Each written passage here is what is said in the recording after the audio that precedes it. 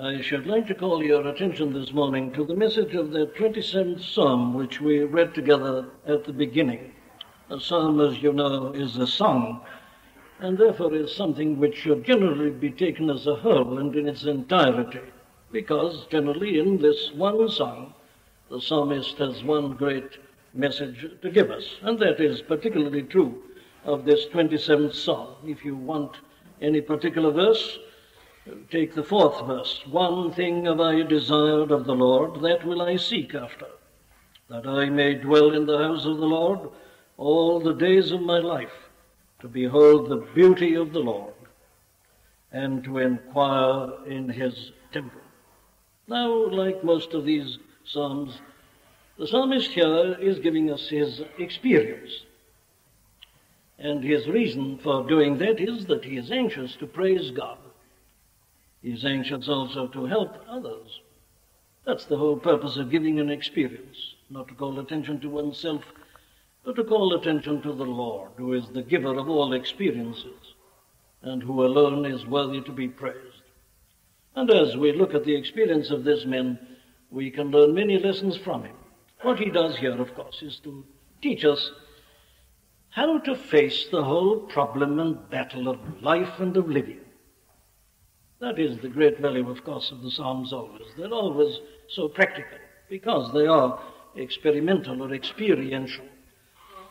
They have this additional value, that it isn't a man writing theoretically about life, but it's generally a man who, having passed through some experience which have tried him and tested him, had again rediscovered the only way of success and of triumph, and wants to celebrate that, and wants to pass on the information to others. And another great value, of course, in the Psalms is the fact that they're always so honest. The psalmist doesn't pretend that he's better than he is. He opens his heart. He exposes himself to us, as it were, exactly as he is. Tells us about his fears and his forebodings, doesn't conceal any of his own weakness. And so we feel that he speaks to our condition. Now, no one can decide for certain whether the psalmist wrote this psalm immediately after some great trying experience, or whether he wrote it while he was actually facing some such trial. It is probably, like the others, a psalm of David, and therefore we can assume that as David was so constantly in trials and troubles and tribulations, this was some very recent experience of which he tells us in this particular psalm.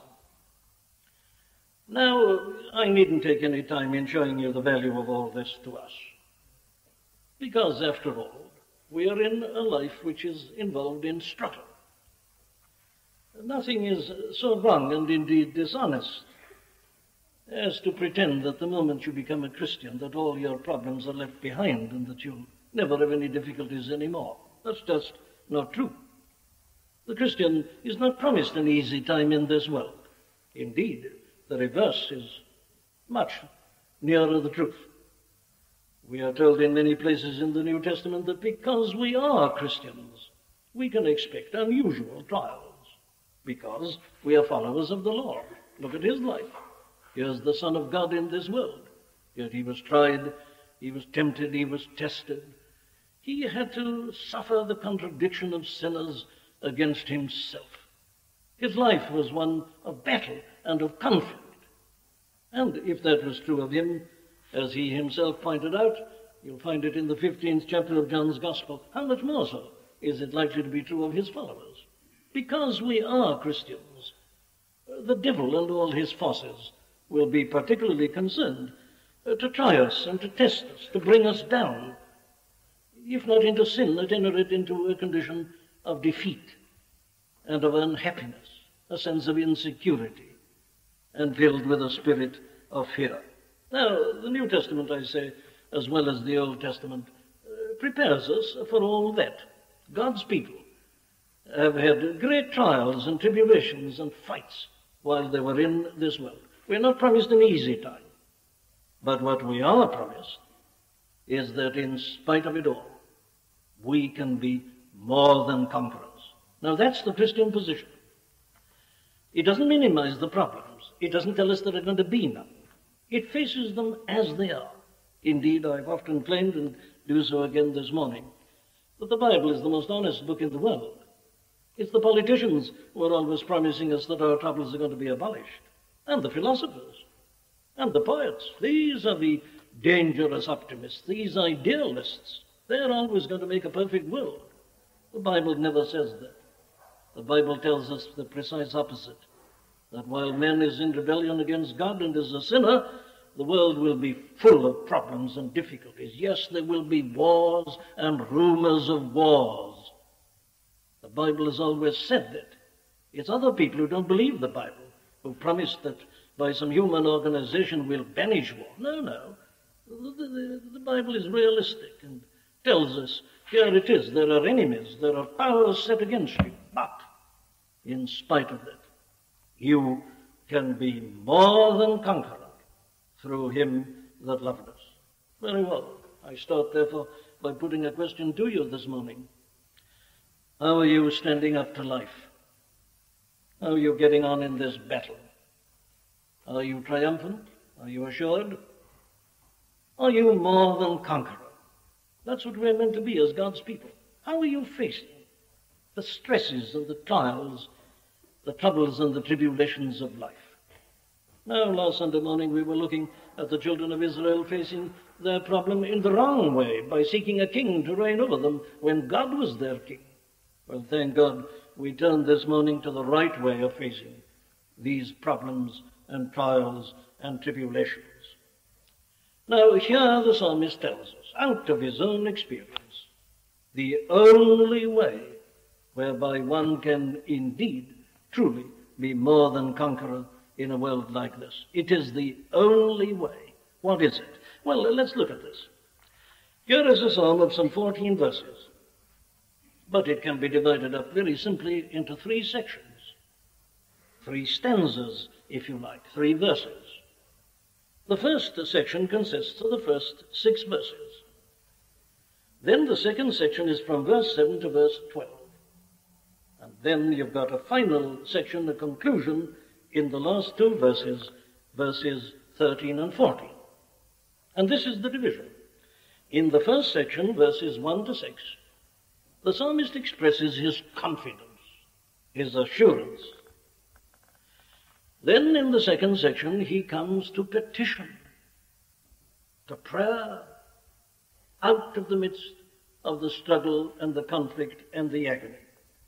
And then he arrives again at his final conclusion with regard to this whole matter. Or if you like to put it in another way, we can put it like this. In the first section, verses 1 to 6, the psalmist is in heaven. In the second section, he is very much down to earth. And again, in the third section, he gives us his decision with regard to the whole of his future and as to how life is to be faced. Very well then, what we have here in this psalm is what we may well call a strategy for living. This is the psalmist's strategy for life and for living, for the battle, the conflict of life. And as you know, you must always start with strategy. You don't start with tactics, you start with strategy. And if you haven't got an overall strategy, you'll soon find yourself defeated. You may think you're getting a little victory here, but you've forgotten something else. So you must start with a grand strategy of life. And that's what we have stated to perfection in this one psalm. And this is the whole strategy. Always start in heaven and with God. Always. Then, having done that, come down to earth and face the problems of life and of earth and of living as you find them in the light of what you've already seen in heaven with God. Now here is the great principle. And we all get into trouble because we forget this principle, this essential strategy. Never start with your problems. Never. Never start with earth. Never start with men. Always start in heaven. Always start with God. And then in the light of that, come down and face your problems and your difficulties and your trials. That's really the one great message of the psalm. But he puts it, of course, in different ways. He puts it in this experimental form so that he's very much with us and one of ourselves. But this is the essential principle. And if we don't grasp this, there's no point in continuing. The one thing with which we must always start is our relationship to God. And the whole trouble in the world this morning is due to the fact that that's forgotten. They're all starting with men. They're starting with the world, with life, the problems. This is true of all who are not Christian, and that's why they never succeed. They've already started in a wrong way, and it must inevitably lead to failure. Very well, here is this great strategy, which we see in the mere division of the psalm into these three sections. Now then, having got this in our minds, let's follow the psalmist as he works this out for us. All I've got to do is just to show you what he does. I'm not preaching this. The psalmist is preaching to you this morning. Listen to him and ask God to give you his spirit that you may understand this most precious truth, which can revolutionize your whole life and your whole outlook upon life. Am I addressing someone who is defeated, who is frightened, fearful of life? My dear friend, here's the very thing you need. Listen for all your worth, for all your life. And this man will show you how to be more than conqueror. Very well. So we start with our first section. I'm using my own classification of his message. We start, therefore, with the psalmist's confidence.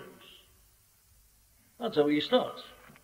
The Lord is my light and my salvation. Whom shall I fear? The Lord is the strength of my life. Of whom shall I be afraid? When the wicked, even mine enemies and my foes, came upon me to eat up my flesh, they stumbled and fell. And listen, though an host should encamp against me, my heart shall not fear. Though war should rise against me, in this will I be confident. And on he goes in the 5th verse. In the time of trouble he shall hide me in his pavilion. In the secret of his tabernacle shall he hide me. He shall set me up upon a rock. And now shall mine head be lifted up above mine enemies round and about me. So he ends by saying, I will sing, yea, I will sing praises unto the Lord. Now this is tremendous confidence. He says, I'm not afraid, and there's no need to be afraid. Though mine enemies shall all gather and conspire together and come upon me all at the same time, it doesn't matter, let war rise against me, I'm not going to be afraid. Nothing can ever defeat me, whatever it may chance to be. Now this is overwhelming confidence and assurance. It's, of course, typical of the attitude of these men of God that we read of in the Bible from the very beginning to the very end. If you want a kind of corresponding statement in the New Testament, you think of the end of that great 8th chapter of Paul's epistle to the Romans, where having given a list of his trials and troubles and tribulations, saying that we are led every day as sheep to the slaughter, he comes to this conclusion: I am persuaded, I am certain, that neither death nor life, nor angels, nor principalities, nor powers, nor things present, nor things to come, nor height, nor depth, nor any other creature shall be able to separate us from the love of God which is in Christ Jesus our Lord. I know, I am certain. Now here is the great Christian note. Facing life at its very worst, there is no fear, there is no uncertainty, there is no shrinking or trembling, as it were, and fearful as you look at this unknown future. Not at all. Whatever it may be, I am confident, I am persuaded, I am certain, I am sure. Well, I must ask you again. You see, these things are not theoretical, and you and I are men and women living in the midst of life. Have you got this confidence? Are you facing life like this? Are you able to face the future, whatever it may be, and say, I know, I am certain, I shall not fear, whatever may happen. In this I am confident. Then we must ask a question. What is the source of this man's confidence? Is this just foolhardiness? Is this just some kind of braggadocio? what is this man? Is he a man we can listen to? Well, we can, of course, because he's so honest, as I said just now. He's not merely making wild statements. We've known people like that, haven't we? We remember the Apostle Peter telling our Lord that though all men should desert him, he'd never desert him. And in a few hours he was denying him in base cowardice. No. It isn't that. Here, this man, let's follow him, let's listen to him. On what does he base this confidence? What is the source of this great assurance of his? Well, he tells us quite plainly, it is nothing in himself. Not in himself at all. You see, that's the meaning of this extraordinary 13th verse, which reads in our translations, I had fainted, unless I had believed to see the goodness of the Lord in the land of the living. Now, the words I had fainted are in italics because they're not in the original. They've been supplied, and rightly supplied, by the translator. You see, the psalmist is writing under the stress of a great emotion. He remembers this terrible predicament that he was in, the forces that were against him, and his consciousness of his own weakness. So he just blurts out saying, unless I had believed to see the goodness of the Lord. And he just leaves it like that. Unless I had believed to see the goodness of the Lord in the land of the living, I would have been completely undone. I would have been filled with despair. I would have fainted. Now, here, you see, is the starting point, and we must not forget this. This is not a mere boaster, a braggart. This is not just a foolish man who has confidence in himself and who says that he doesn't care what life may bring against him, that he is so sure and certain of himself. He doesn't write like the poet wrote at the end of the last century. It matters not how straight the gate, how charged with punishment the scroll. I am the master of my fate. I am the captain of my soul. It's not that sort of nonsense, for that is nothing but sheer nonsense. You see, a man who goes like that in self-confidence is a man who always fails. And there are many ways in which a man can fail. To become a cynic is failure. Just to resign yourself to life and its attendant circumstances is failure. And there are many like that. Great self-confidence, but they're real failures. They don't solve the problems. They don't get over the difficulties. They never know what it is to sing and to rejoice and to be filled with the spirit of exaltation. No, there's no true victory there. At their best, the self-confident people merely put up with things, keep a firm, stiff upper lip and brace back their shoulders and go on with some philosophy of courage. But that's not what we've got here. And the others, of course, they can't even do that. They just become complete failures, obviously defeated by the various temptations and trials of life. But you see, the thing about this man is this, that he's filled with this spirit of assurance and of rejoicing, and he's praising. And it's due to the fact that his confidence is not in himself. And the first thing we all of us have got to learn in this world, the first great characteristic of the Christian always is that he no longer is self-confident. He knows the truth about himself. He realizes also with the Apostle Paul that we wrestle not against flesh and blood, but against principalities and against powers, against the rulers of the darkness of this world, against spiritual wickedness in higher heavenly places. He knows what he's up against, and he realizes his utter weakness and helplessness. I have fainted unless I had believed to see the goodness of the Lord in the land of the living. Very well, there's the first point, and it's a negative one, but it's an all-important one. If you feel that you are competent to stand up into life and that you can deal with all these things that are set against you, you're the merest tyro. You're an ignoramus. You don't really understand the problems, and you don't understand yourself. No. This man's confidence isn't based upon himself. He makes it quite plain as to what the source of his confidence is. It is the Lord. Now, this is always the distinguishing mark of the Christian. His confidence is entirely and altogether in the Lord. Now, this man brings this out in a tremendous manner.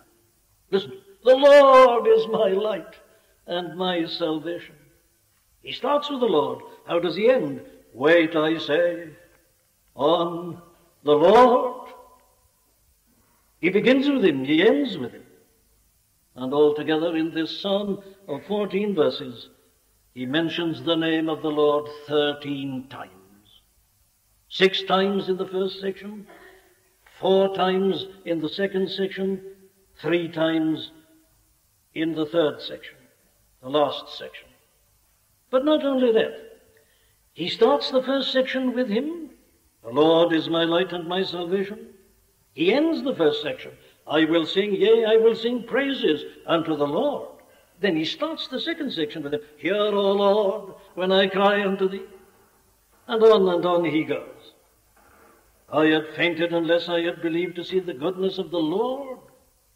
Wait on the Lord. Here's his final exhortation to us. And he repeats it. Wait, I say, on the Lord. Now here is the whole secret. It is the Lord. It isn't man himself. It isn't the believer. It is his confidence in the Lord. Now, what is this based on? What is the Lord to him? Well, he'll tell you. This is why he is so confident in the Lord. He says, the Lord is my light. What does he mean by that, you think? Well, I don't think that needs much imagination, does it? Light is the opposite to darkness. It's the opposite to despair. You remember how the gospel, in a sense, is introduced to us. The people that sat in darkness have seen a great light. That's how the gospel always comes. What happens to us all as the result of these trials and troubles and tribulations in life is that we are in darkness. We don't understand. We say, why should these things be happening? Why should I be having to endure all this? I've tried to do this and that. I've tried to be godly and religious, but this is what is happening to me. And we're in trouble and we're in darkness. Not only that, we don't see what we can do about it. We seek for solutions. And this is the whole story of civilization. The world has been seeking for light, for solutions to the problems. It's the whole meaning of philosophy and all the effort of statesmen and government trying to find some light to illumine the darkness, to find a way out and a way of deliverance. But there is none. And so the whole world is in darkness. It's in darkness this morning. The people that sat in darkness, given up. The characteristic of our age is cynicism. You get it in your public entertainment, don't you? Sheer cynicism. What's the use of anything? Distrust everybody. And people think it's funny and amusing. It's a terrible commentary on life. It's tragic. The world is full of cynics this morning. What's the use of anything, they say? And they don't believe in anybody or anything any longer. That's darkness. And that is man when left to himself. Obviously, the problems are so gigantic and immense, he cannot begin to understand them. And he sits down finally in utter hopelessness and despair. It has nothing to be done. The people that sat in darkness. But the Lord is my light. Of course he is. It's the only light that is in the world this morning. Look at the light these children of Israel had. They had more light than anybody else. In spite of all their fumbling and all their disobedience, these men knew certain things that nobody else knew. That is why they stand out as the greatest people under the old dispensation. That is why their civilization was a purer one and a better one. Compare them with the life of paganism, as you can read it in the history of the Greeks and the Romans and all others. The Lord had given them light through the law that he'd given to Moses. And then you come to the New Testament. And suddenly everything changes. And one appears who can say, I am the light of the world. I am the way, the truth, and the life. No man cometh unto the Father but by me. He that followeth me shall not walk in darkness, but have the light of life. Light and understanding. The whole thing is explained to us. And a man who believes this revelation given by the Lord is a man who's not surprised that the world is as it is. You see, he doesn't believe in something foolish like evolution and believe the world's getting better and better, because he sees it at the moment getting worse and worse. And he sees the futility of everything else, but he understands. He knows it's all due to man's rebellion against God. He doesn't expect anything. He's got light on the situation. He's no longer defeated. And then he sees another way, another kind of life, the way out. The Lord is my light. It doesn't matter what problem confronts the Christian. He's always got light on it in this book. It never fails. The Lord is my light, and therefore my salvation, my deliverer. He's the one who guarantees my welfare. He's the one who shows me the way to escape. This is another way of putting, you see, that we can be made more than conquerors. The reserves, the power, and all the things that he gives. So the Lord is light, and he is salvation, he is deliverance, he's an emancipator. You see, what he does is to deliver us from the thraldom of this world. We are translated from the kingdom of darkness into the kingdom of God's dear Son. We belong to a different realm. Though we are still in this world, our citizenship is in heaven. And this is the thing that means salvation. There is a translation, a deliverance, a movement. We're taken out of it all. Not that we don't have to suffer, but we are taken out of it in understanding and in spirit, and are put into this position of peace and rest and of safety. And then he goes on to say that the Lord is also the strength of his life. These are the three great characteristics that he mentions. The Lord is my light and my salvation. The Lord is the strength of my life. And this, again, is a theme that runs right through the Bible. He's referring here, of course, to the power of the Lord. He sees the enemy. He's not a fool. He can assess the strength of the enemy. He knows the number of his battalions, his dispositions. He's well aware of all this. Though mine enemy may rise, though war may rise against me. He's fully aware of all this and his own weakness, but he's got a power behind him. He's got a reserve. He's got one who understands and who is illimitable in all his resources and all his power. He rises and his enemies are scattered. The Lord is the strength of my life. Of whom shall I be afraid? Now, I'm only noticing these things. We could spend the morning with every one of them. I'm most anxious that we should have this general composite picture this morning. But you know, that hymn we sang just now, it puts it so perfectly, doesn't it? Here's the Christian's experience. A sovereign protector I have, unseen, yet forever at hand, unchangeably faithful to save, almighty to rule and command. He smiles and my comforts abound. His grace like the dew shall descend, and walls of salvation surround the soul he delights to defend. He's my strength. Or as old Martyn Luther put it, a safe stronghold our Lord is still, a trusty shield and weapon, he'll help us clear from all the ill that hath us now o'ertaken. Now this, you see, is the source of this man's confidence. He knows that this is true about God. God is light, and in him is no darkness at all. God is wisdom. God is knowledge. God is all these to perfection. And then his might and his power, the strength of his arm, the irresistible God. But you know, he knows other things about God, which are more or less essential, lest we be frightened by the glory and the greatness of God. This man knows about God's concern for us. He says in the 8th verse, when thou saidst, seek ye my face, my heart said unto thee, thy face, Lord, will I seek. But you notice what he says. When God said to him, seek my face. Isn't this wonderful? This, you see, is God's concern for us. Though he is so great and high, and though he doesn't need us, we are his people, and he is concerned for us. And you see, he invites us to come unto him. When we're in trouble, he in various ways comes to us and says, seek my face. Turn to me. Roll your burdens onto me. Seek my face. God comes to us even when we are overwhelmed by the troubles and we are beginning to turn to human expedience and we don't know what to do and we're utterly bewildered and frustrated.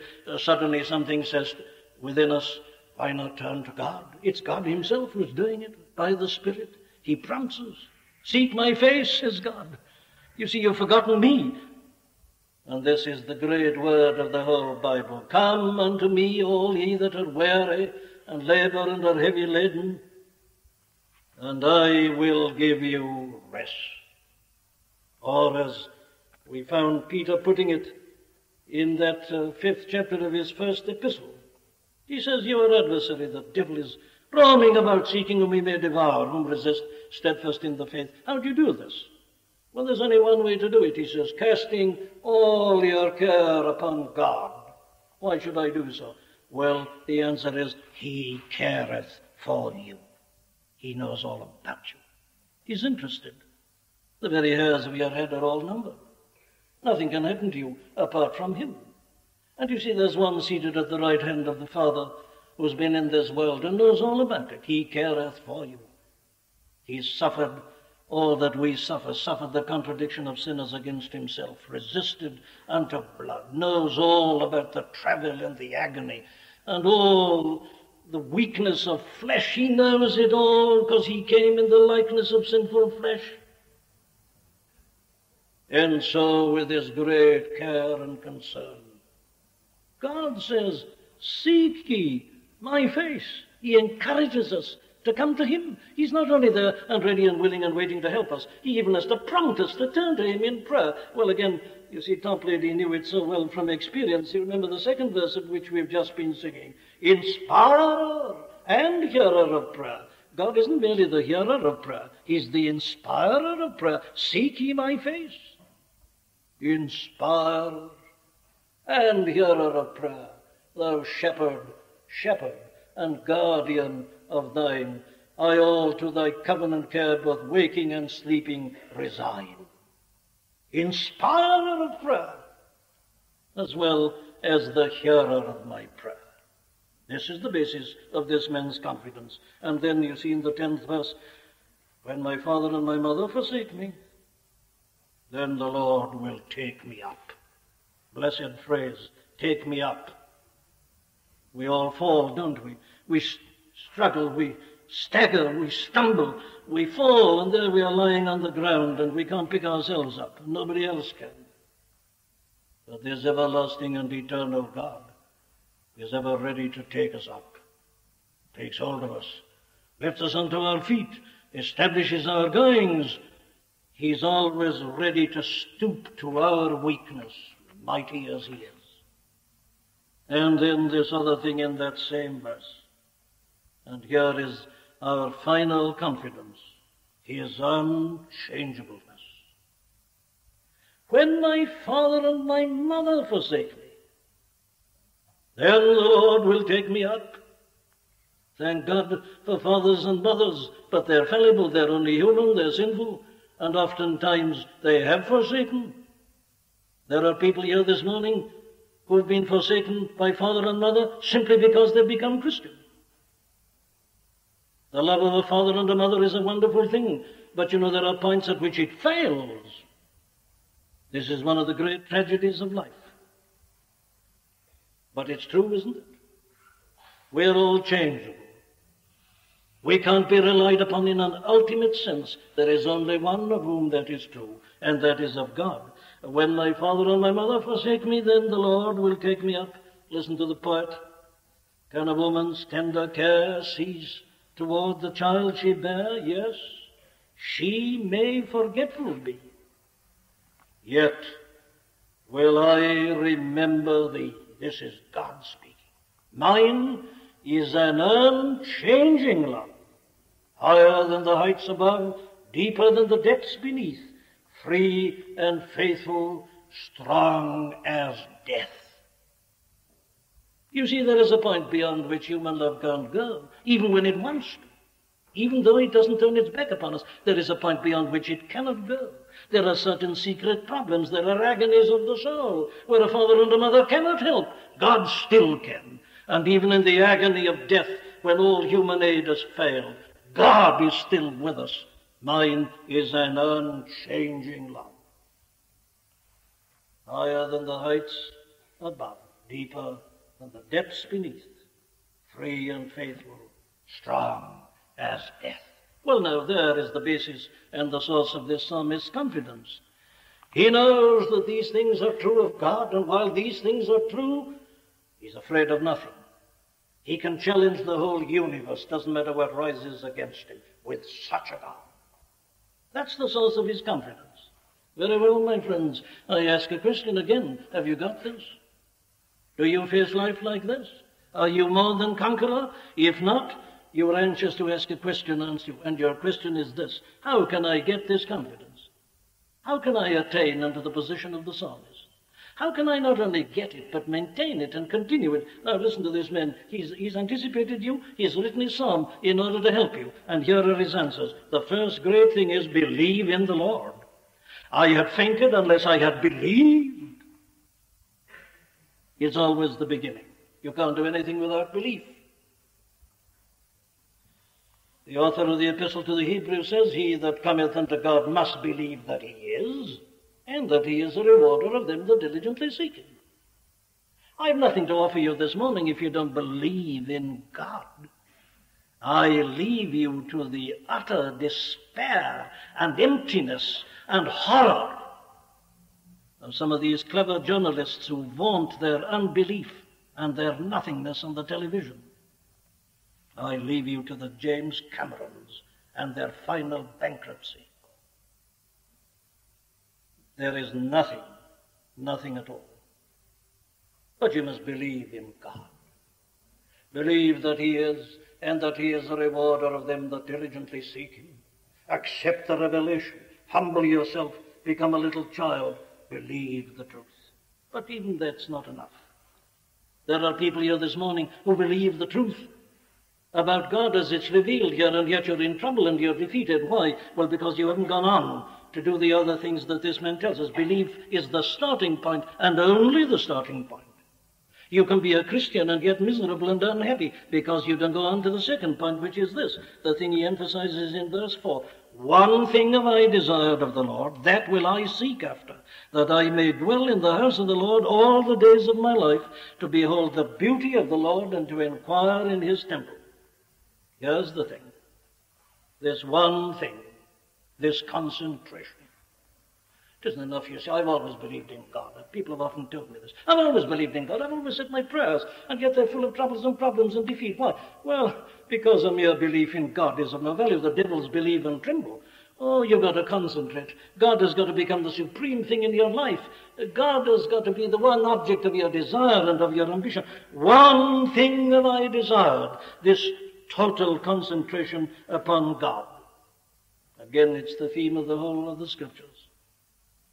The Apostle Paul, at the height of his great experience, says this.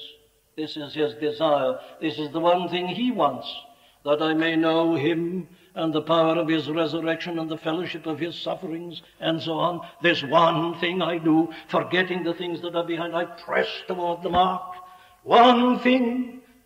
It's the realization that nothing really matters ultimately in life except my relationship to God, that I may dwell in the house of the Lord all the days of my life. Now, that doesn't just mean a physical building, material building such as this. It doesn't mean just that you want to spend the whole of your time in a temple or a tabernacle or a chapel or a church. That's only a part of it. What he really means is this, that I belong to the household of God, that I'm ever in communion with God, in fellowship with God, in touch with God. This is what he wants. He said, what I want above everything else in this world is always to be in that intimate relationship to God, so that whatever happens, I'm with him and he's with me. This is the one thing he wants. This is the first thing in his life, and that's the secret of this man's whole position. What does he desire? Well, what does he do wrong? And here again I want you to notice the order of these things. You know, this man's supreme desire is to worship God and to adore him. That's what he starts with. One thing have I desired of the Lord, that will I seek after, that I may dwell in the house of the Lord all the days of my life. What for? To behold the beauty of the Lord. He's got it again in the 13th verse. I had fainted unless I had believed to see the goodness of the Lord.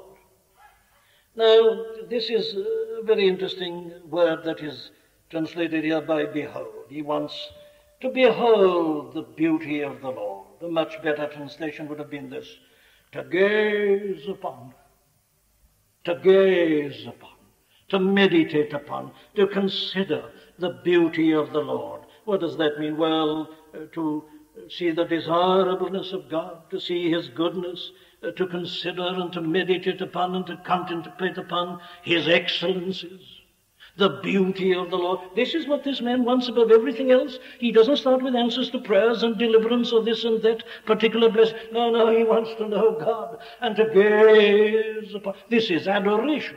This is worship. What's he talking about? Well, he's talking about the being of God. And he's also talking about God's dealings with us. The being of God. This man's supreme ambition was to gaze upon the glory of the being of God. Let a poet express it to us. My God, how wonderful thou art, thy majesty how bright, how beautiful thy mercy seat in depths of burning light, how dread are thine eternal years, O everlasting Lord, by prostrate spirits day and night incessantly adored. How beautiful the sight of thee must be, thine endless wisdom, boundless power, and awful purity. Now this man wanted to gaze upon that glory of God, the beauty of the Lord in his very being, the consideration of his attributes. Do you do this? Is this your supreme ambition? Is this your greatest desire? My dear friend, this is the whole secret of life. If you want to be more than a conqueror like this man, you must spend your time, this must be your supreme desire, in gazing upon the glory and the beauty of God. And then his dealings with us, the goodness of the Lord in the land of the living. Let another poet express this. This is Addison. When all thy mercies, O my God, my rising soul surveys, transported with the view I'm lost in wonder, love, and praise. Do you know anything about that? Does your soul rise? As I'm mentioning these things this morning, is your soul rising within you? Do you know something of these transports of delight?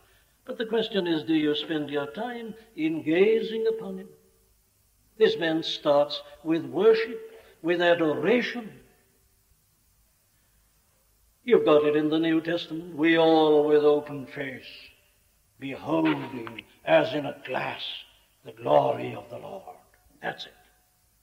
You set your affections on things above, not on things which are on the earth. He starts then with worship and adoration, and then he comes on to praise.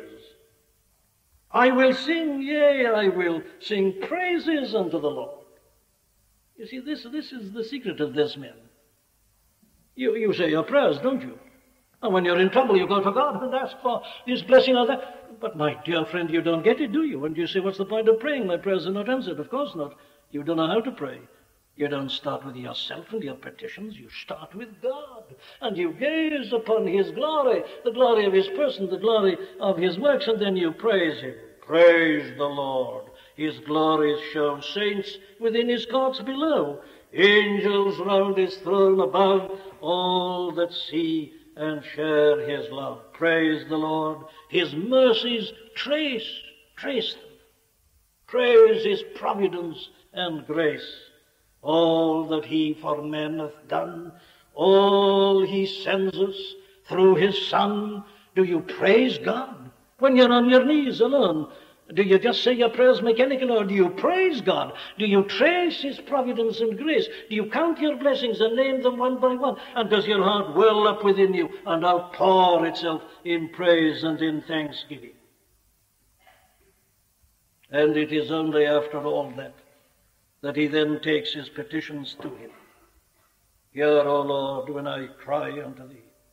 Have mercy also upon me, and answer me. Hide not thy face far from me, but put not thy servant away in anger.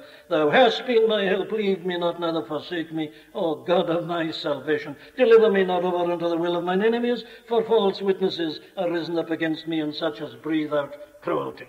Now, have you got the strategy of prayer again? That's the way to pray.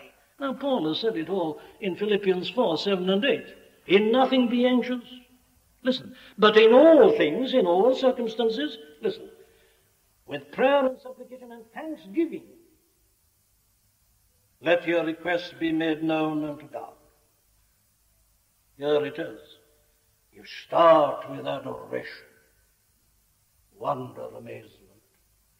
You look at him, you gaze upon him, and look at his glorious attributes, what he has been and what he's done for us, and all the wonders of his way. You trace them out, and then you praise him, and then knowing him, you bring your petitions to him, whatever they may chance to be. And then he says, having done all that, wait for the answer. Wait for the answer. It hasn't finished the moment you've uttered your petition. Wait for the answer. Wait on the Lord. He's heard you. He's going to do it. He'll do it in his own way. Wait on the Lord. And then he comes to his inevitable and final conclusion. He says, you know, if I hadn't believed to see the goodness of the Lord in the land of the living, if I didn't know that God is ready and waiting to bless his people in this world as well as in that which is to come, I would have fainted. Very well, he says to himself, first of all, wait on the Lord. Be of good courage, and he shall strengthen thine heart. Wait, I say, on the Lord. Start like that. Keep on like that. Make the central thing of your life the one big central thing. The gazing upon God. The getting to a knowledge of him that will be intimate and personal. A communion with him that will ravish your heart and cause your soul and heart to rise up within you. Seek his face. Go on seeking it. Wait upon him. Praise him. Put yourselves entirely and completely in his hands. And if you do so, you will find that he will be your light, your salvation, your strength and power, your never-failing refuge. No earthly father loves like thee, no mother e'er so mild, bears and forbears as thou hast done with me, thy sinful child. Father of Jesus, love's reward, what rapture will it be, prostrate before thy throne to lie, and gaze, on thee. How wonderful, the beatific vision, the end at which all the true people of God who wait upon him shall ultimately arrive. Amen. We do hope that you've been helped by the preaching of Dr. Martyn Lloyd-Jones. All of the sermons contained within the MLJ Trust audio library are now available for free download. You may share the sermons or broadcast them. However, because of international copyright, please be advised that we are asking first that these sermons never be offered for sale by a third party. And second, that these sermons will not be edited in any way for length or to use as audio clips. You can find our contact information on our website at mljtrust.org. That's mljtrust.org.